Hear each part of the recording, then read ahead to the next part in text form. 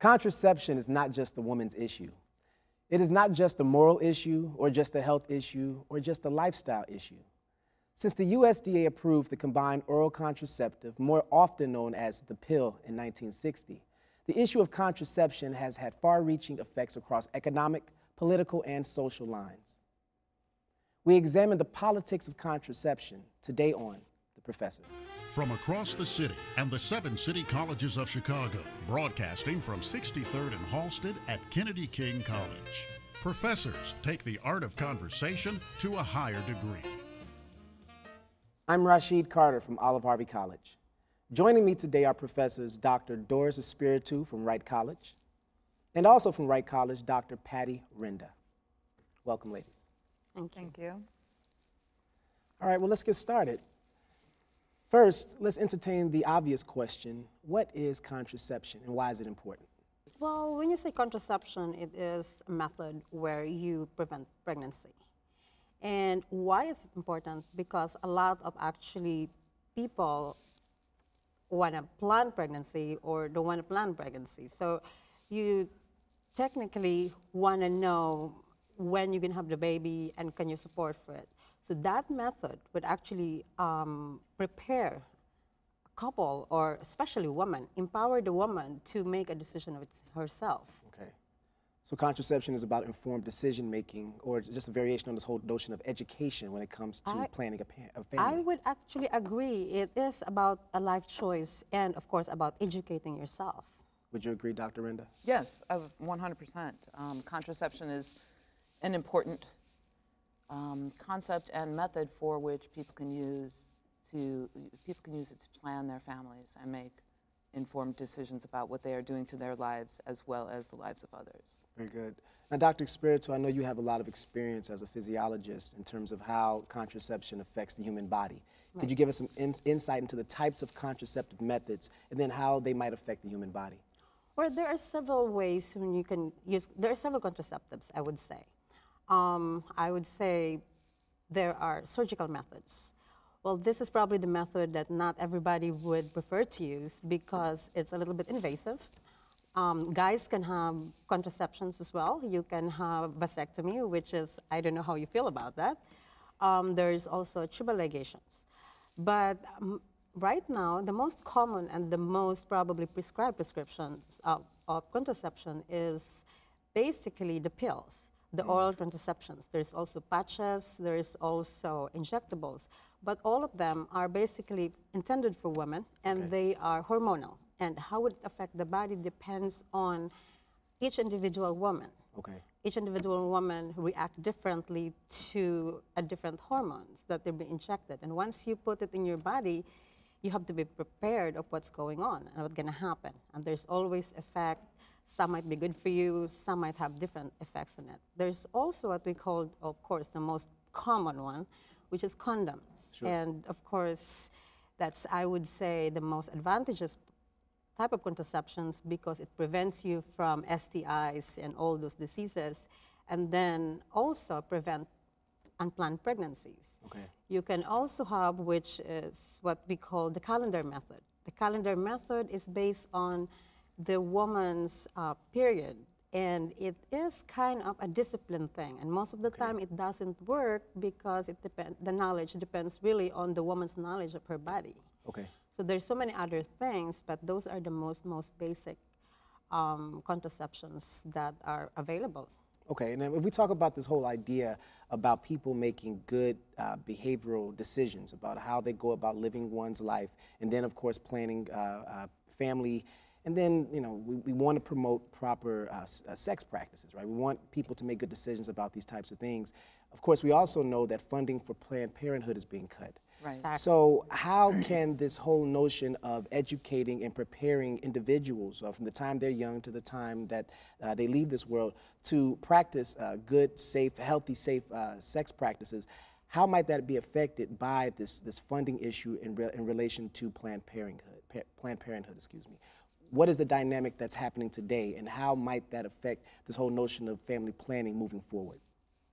Well, I think, you know, when you're talking about sex education, I mean, most of it should start in the home, and children when they get to an appropriate age, need to understand what goes on and what can happen.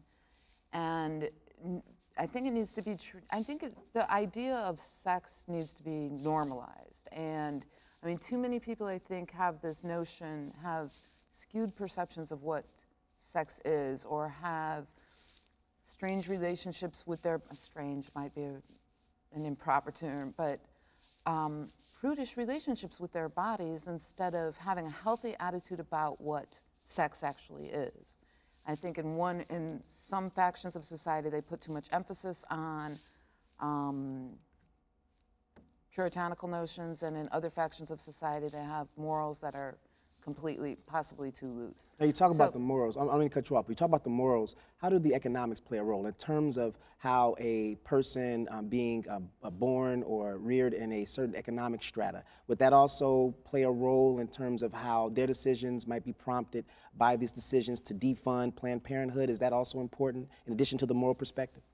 I really have no idea how it's going to pan out. I mean, I think that Planned Parenthood has done a great service to many, many, many, many, many, many millions of women over the course of several years, and I think that the service Planned Parenthood has provided for these women have also benefited society as a whole. I mean, for example, one of the statistics that came through was that an estimated, it helped, Planned Parenthood being one of the family planning services, helped women avoid 1.94 million unintended pregnancies, which would have potentially translated into 860,000 unintended births or 810,000 abortions. So in terms of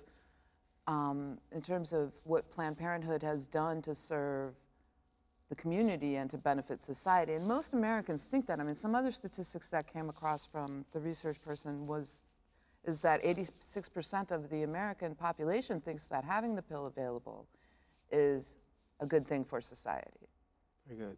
Yeah, and that was born out of some Pew Center research. And so that was very good data that gives us some idea about how the pulse of the nation feels about contraception in general. And the one thing that we also know from the research from the federal government is that for every dollar spent on contraception, in the long term, that usually leads to about $3.74 in savings for the nation, right? Because, of course, if you can better prepare families, plan families, then you can make more efficient decisions. The government then doesn't necessarily have to step in when there's unplanned pregnancies and have to spend money on feeding a child, educating a child, et cetera. So, but given that perspective, the opposite point of view might say, well, these are important issues, but should they be funded with public dollars?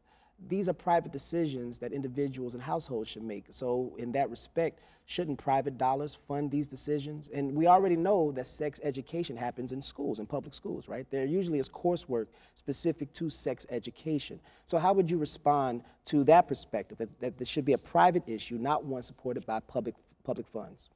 Well, I would actually say that, you know, since we as taxpayers pay something, so we should actually give something back to this particular issue. I would believe that, yes, we would probably appropriate it correctly. I am a firm believer of education. I would, yes, you said that we already have funding towards sex education in education aspect of it, but we can also continuously fund it through the health centers, through the family centers that it's already there. And also we can reinforce the education aspect of it, because once education is there, once people are informed, especially teenagers and low-income women or even men, then they will be able to make the correct, I would not say correct, but the right decision on what to do, how to plan their lives, and how to prevent all this possible as you say, welfare things in the future if they don't know. Very good. I think it's basically a balance of things. Very good. Oh, I agree that I strongly agree that it's a balance of things. And I mean, almost $4, that's a 300% return. If you put in $1, that's a 300% return. I mean, it seems like that's a much bigger return on an investment than some of the other projects that the federal government subsidizes through taxpayer money. So speaking of that, that's a good point now. So we're talking about this issue of funding. Is this particular funding item a big part of our budget? No. From my knowledge, it's not that big of a slice of the pie. About how much is spent on contraception in this country? In 2008, I think the number is like $5.1 billion. Okay. And that doesn't only count for the contraceptions, that includes translation from one language to another for those people who doesn't speak the language. That includes the education aspect, paying the salary for those people who, it's not just the contraception itself, it's running it. And what is $5.1 billion compared to how much we spend on other things, so for example, defense. So this is very important topic that I think, or not topic, an issue that the government should, the federal, and the state itself should give something and look forward to. Right, and Doris, you mentioned defense. I mean, even if we just looked at the amount of fraud that the Department of Defense has admitted went through the contractors, $284 billion of fraud. Yeah. You know, I mean, what is $5.1 billion? It's a change. What it comes down to is, you know, we need to, as a country, we need to straighten out our priorities. Well, very good. In certain ways. You know, it was interesting from those Pew Center research reports, or the data that's culled from those particular research paradigms. The thing that we know is that, contrary to popular belief, Republicans, Democrats, conservatives, liberals, there is a consensus there that there should be some form of contraceptive alternatives made available to individuals. At the very least, there should be some type of compromise made in terms of educating people to make proper decisions. If that's the consensus, then what is fueling this unilateral call to just cut funding altogether? Because that doesn't seem to be in lockstep with the consensus of the nation. It seems to me that ideology is playing a very big role here. And we should always be very careful, especially here in America, about the tyranny of the minority in this case. So do you think that this is an ideological issue more so than a practical, utilitarian, budget-cutting issue? Go ahead. Too polite, please. I do tend to agree with you on that. And we were talking about this earlier, and I think that I think ideology comes into play. And I mean, even if you just look at what happened in Wisconsin recently, it was proposed as this is a budget issue. The state is in crisis. The state is in crisis. Yeah. And then when it got pushed through, all it was about was getting rid of collective bargaining. So I think the idea that it's a budget issue and it's so important to save that $5.1 billion or whatever amount is actually on the table is disingenuous at best. Yeah, I would agree with that perspective, just based on the data and also the perspective you just lent. It seems that if you look at all of these recent decisions in regards to unions, in regards to, of course, this contraception issue, or just proper, what I think is just proper health care in general, it seems that there is a push towards privatization, but more so, it seems that there's a concerted effort to move the country, not even to the center politically, but to the right. Right, I agree with that. And we can see that there are several problems going on. Several laws have been proposed across the United States that are anti-woman at best. I mean, to interpret them otherwise. For example, it was proposed in Georgia that all miscarriages be investigated to make sure that they were not actual quote-unquote murders. And I mean, the people who are proposing that kind of thing talk about wanting small government or being against big government, and there's nothing bigger than a government that regulates somebody's body to the extent that they're going to investigate, you know, a miscarriage, for example. I mean, pretty soon they're going to be investigating normal menstrual periods, which would just be... There's so many issues that would be pretty to scary. work on, rather than, there's so many issues to actually, we have to focus on rather than investigating a miscarriage. Right, there's so many, I mean, and another thing that comes up in my mind, when I was looking at materials to prepare for this conversation, the infant mortality rate in this country, compared to other countries who are industrialized, is atrocious.